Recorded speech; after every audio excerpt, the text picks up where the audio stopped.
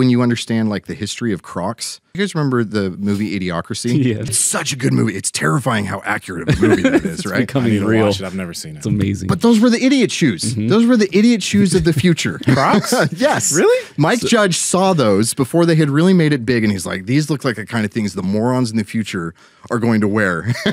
And that's what he had everybody because wear. they're easy to slip on. Right, Yeah. and that's fine, right? Like, that's fine. But people who wear them on the daily, Yeah. that's the problem. Okay.